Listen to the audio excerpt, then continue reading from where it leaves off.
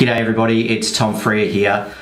Look, today just going to quickly touch on Office 365 and how this can really help you get your team working more effectively remotely.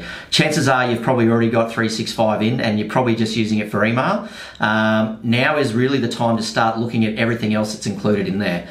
Your team are going to need to be working more remotely. They're going to be working from home. So you're going to have to ensure that they've got access to the data they need, that they can still communicate and collaborate with each other in the team and also with your clients and suppliers and partners. So there's a few things that you should look at. Certainly Microsoft SharePoint is a good one. Start getting some files up there. Get your data up into the cloud so people can start collaborating.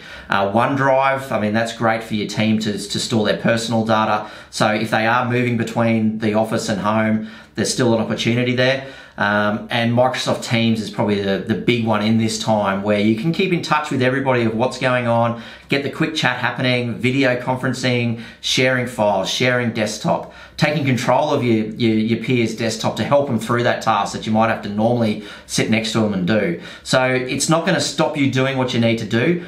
The platform's there, and now's the time to really embrace it and get going with it.